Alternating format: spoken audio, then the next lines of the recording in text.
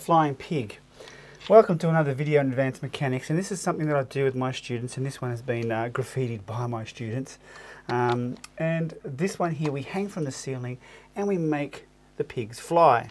And of course you've all heard the saying, oh yeah, when pigs fly. Well, they do fly in the physics lab, and we can actually calculate their velocity. So if we have a ceiling, and to that ceiling we have a little swivel, and we attach our pig to that swivel. Looks like it's got big ears, but that's the wings. So we attach it to a swivel and we turn the pig on, and it goes around in a circular path. Okay? And what we can do is we can do some calculations, and the challenge is to try and find the velocity, the tangential velocity of the pig. And we can change the length of the string. We can change the power of the pig. It's got 2 batteries in there, so we can change the power of that pig by masking tape up one battery and then putting aluminium foil around it, and that would halve the power of the pig and therefore change its velocity. So we come up with different scenarios to change our velocity of the pig, and the students have to try and calculate the tangential velocity. So how do they do that? Well, if you think about what we did in the last video, in totem tennis, we knew the angle.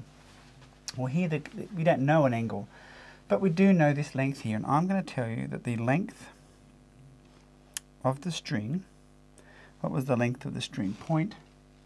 Let's write this way, 0.84 meters. And the mass of the pig was 145 grams. So we use an electronic balance, we measure the mass of the pig, we use a ruler, and we measure the length of the string.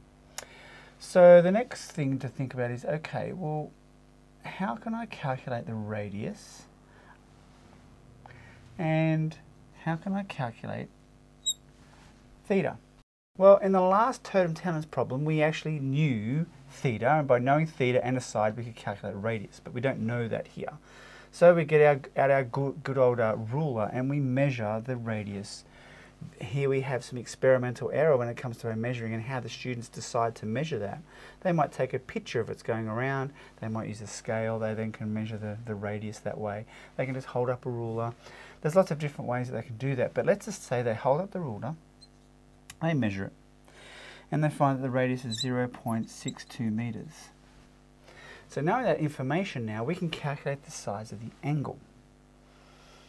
And so we're going opposite divided by hypotenuse, so in that instance it's sine. Okay, so sine theta is equal to opposite r over the hypotenuse, which is 0.84. We know that r is 0.62, and therefore theta, when we work it out, turns out to be 47.7 degrees. Okay, so we do that and take the inverse sine, we get 47.7 degrees. So let's write that in. So now we have those options there. Now how does that help us calculate the velocity of the pig? Well, remember that pig, and I'm going to redraw it here, that pig has the pull of gravity acting on it, Fg. It then has the tension force of the string, and that tension force, remember, also has x and y components. And remember, the y component is equal to gravity, it's just in the opposite direction, so we can sort of put that in there, Fg. And so we have this horizontal component, Ftx, and we said before that that was equal to the centripetal force because it was the net force causing the object to rotate. So the centripetal force is calculated the same way as what we did before. So we needed to calculate, we know the size of this angle now, we said we just found it ago, which was 47.7. And so we needed to find out Fg, and we know that Fg is equal to mg.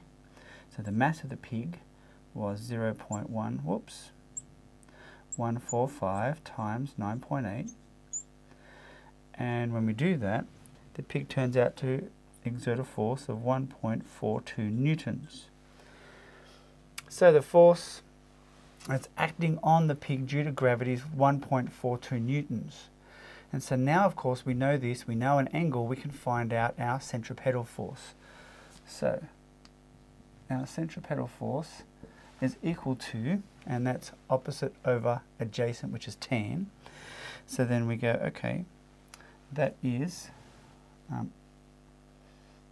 what do we calculate? 1.42 tan 47.7, 1.56 newtons.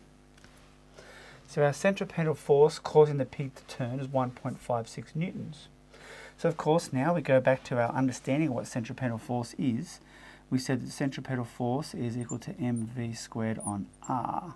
And we know that equals 1.56. So let's plug that in over here, 1.56. And we want velocity. So we have the mass of the pig, which was 0.145 v squared on r. In this instance, r, we measured, I should say, 0.62. So v squared is, we times those two together, divide by 0.145, so it's 1.56 times 0.62. We divide that by 0.145. And then of course we take the square root of that. Okay, so we take the square root of that, and we end up with a final answer of 2.58 meters per second. So that's the speed of our little piggy flying around at 2.58 meters per second. Pretty cool. That's how you do it for a flying pig. Hope that makes sense to you. And in the lab, change the length of the string, change the power, and you come up with different calculations. But it's the same sort of way as we did totem tennis. I think what we're going to get into soon is banked corners. So let's make some more videos, and I'll see you in the next one.